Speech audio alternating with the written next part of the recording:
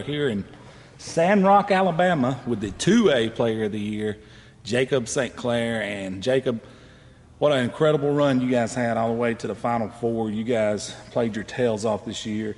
You seem to get better and better as the season went on. But before we dive into this year and you winning Player of the Year, showing validation for all your hard work, let's rewind the clock. What's it been like growing up right here and playing at Sandrock High School? The whole community is very supportive because we're a small town, small community, so everybody comes to the games. We always have a packed crowd. I mean, some games there's not even a seat in the bleachers. So I mean, it's great having that supportive of a community. I know you guys do an incredible job, as you mentioned, with your crowd. You guys include the kids, the parents. It's not like it's a student section. Like this entire gym's a student section during a game. Can you explain that to people? Because unless you've seen it with your own two eyes, you wouldn't understand what kind of atmosphere you guys have here. It's crazy. I just got chills as you mentioned it. But I don't know. We always interact with the kids just to keep them involved. And I don't know. It's just crazy. Hard to explain, really. Over the years, you guys have had some tremendous wars in this place and rivalries with people like Spring Garden and stuff.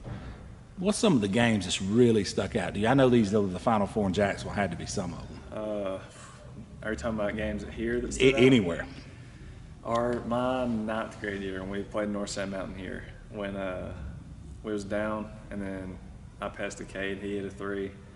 The whole crowd stands up, cheers. I got a video of that, and that's crazy. I get chills every time I think about it. And you mentioned Cade. You know, we're here on the eve of his signing.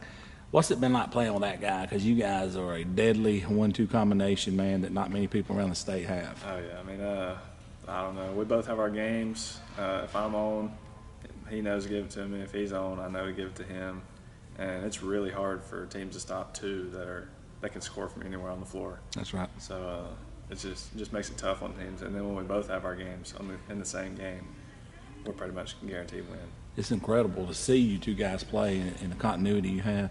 Talk about your coach. Now, he's very special, and a lot of people in Etowah County, where we're from, know him from coaching girls basketball, and he's a very dominant coach there. But tell us a little bit about your head coach. He's very supportive.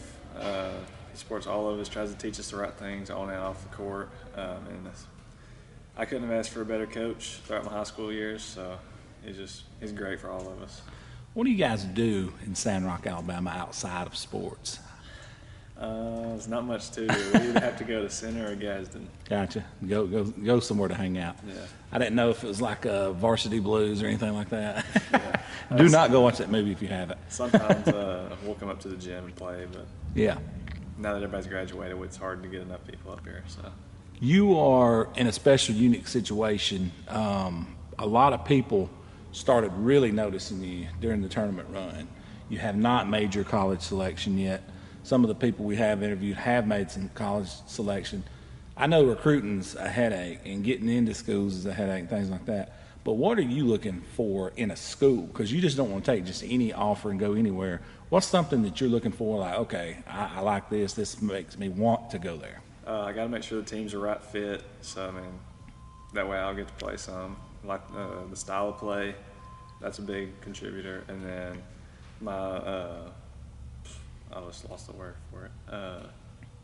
My career, whatever. My degree. That's what you want. My degree, got to make sure they have that. So that's a big factor too. Well, you're going to be a rocket scientist, so they don't have that everywhere. I'm not going to be a rocket scientist. What? No. Oh, yeah, you are. No, right now I'm probably leaning towards pharmacy. There you go. Yeah, I got a buddy of mine that went to Samford and became a pharmacist, and he really enjoys it. Shout out, Bucky. Now, let me ask you a few more questions here. What are some of the things that you know, and I've asked all the Player of the Years this question, what are some of the things that you know that you need to work on? And self-evaluation. You know you're really good at shooting the ball, handling the ball. What are some of the things that you know you need to work on before you get to that next level? I'd say defense and rebounding. That's the two main things, because during our high school, I didn't really have to play defense because we were in a zone and they were trying to protect me from getting fouls. So. Right. So not no man-up stuff. No, not really. We did every now and then, but we definitely run zone more. No doubt. Well, it's funny you say that because in today's game, it don't seem like the emphasis is always on defense. The offense can get you noticed, But it's funny you self-evaluate and know that, because one of the first things that a college coach is going to look at is how well can he defend, because you're going to be put on an island, can't hide nobody. So knowing that is huge, huge. But you're also, according to my stats, one of the top 5 best three-point shooting percentage-wise in the state's history. Is that correct? Yes, sir. I'm 4th. All right. So the beautiful part about that is that's not out on every tree as well. So, and with your work ethic, I know we can get that done, obviously. Yes, What contributed to you shooting the basketball like you do? Oh, I mean, hours and hours. Probably 2-3 hours a day, just me and Dad in here getting quality shooting in.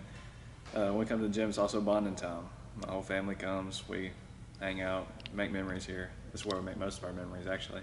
Hey, and you got a sister who's a heck of a ball player, too. Yes, sir. Talk about her a little bit. Y'all got to have a little bit of competitive nature against each other.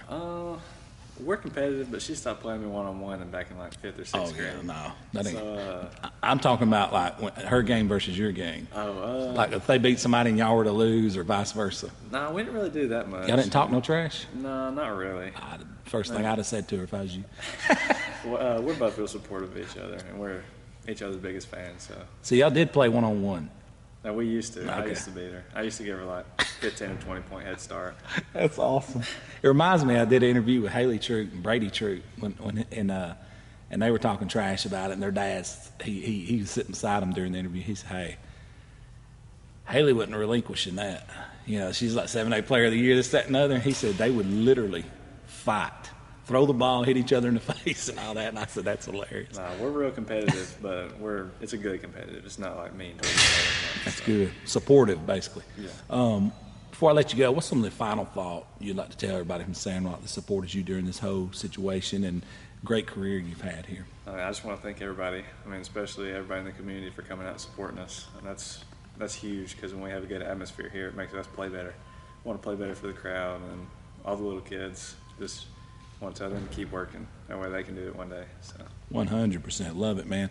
I appreciate you taking time out. And as always, this is our Player of the Year interviews that we're doing across the board. And we had to get out here and see you. I'm trying to do them in order. I had to jump ahead because the Supreme Court, it's your Shooter's Paradise the other day. But yeah. Back on track now. And I appreciate your time, sir. And let's go watch your man sign his letter of intent. Thank you, sir.